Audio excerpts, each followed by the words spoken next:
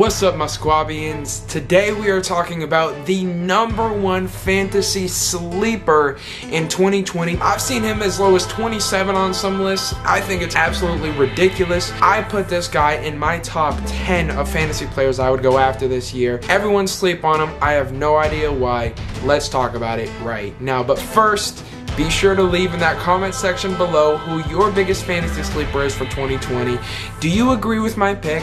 We'll find out right now. Okay, the player that I believe is being absolutely slept on for fantasy this year had 1,500 yards from scrimmage last year, as well as 11 touchdowns, and that's when sharing the backfield with another player that is now in a different city. The player that's gone is Melvin Gordon, and the player that's staying, that's my sleeper, is Austin Ekeler. I think this is a phenomenal player who now has a window of opportunity where he's going to be the bell cow back with an ability to catch the football as well. He had twice as many yards receiving last year as he had rushing as well. He only had 132 carries on the ground last year. So yes, he only had 560 yards on the ground. But for comparison, Chris Carson had over double the amount of carries last year and just about double the amount of yards. If you were to give Austin Ekeler not even what Chris Carson got last year, but just double the amount of carries that he had, which is less than the amount of carries that Melvin Gordon had, so the ones that are going away, if he didn't even get all the reps from Melvin Gordon, he would have been on pace to have had 1,114 yards on the ground alone, plus his 993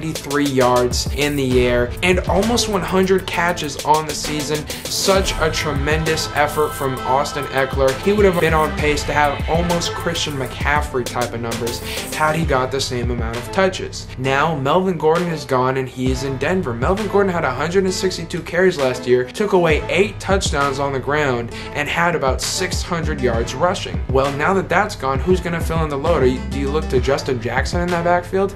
Last year he had half as many carries in half the games from year 1 to year 2 and no touchdowns. What does that mean? They're not loving their guy in Justin Jackson. Austin Ekeler is clearly the guy in Los Angeles. The opportunity is there. He showed what he was capable of last season, and people are still ranking him lower on charts than guys like Kenyon Drake. I think that's absolutely ridiculous. The Chargers added 2 offensive linemen this offseason as well, in Trey Turner and Brian Bulaga, in their push to get Tom Brady. And when you throw a rookie quarterback into the game, who instantly becomes their #1 friend? Is it their #1 wide receiver? No. Is it their tight end? No. Is it their offensive line? No. It's their running back. Why? Because when they drop back and they have to go through their reads and it's not automatic yet because they're a rookie quarterback in the NFL learning a new system, they tend to throw it to the guy that's closest to them, their check down option, their running back. Therefore, a running back is a quarterback's best friend, especially a rookie quarterback. Who did the Chargers just draft #6 overall in this past draft? Justin Herbert.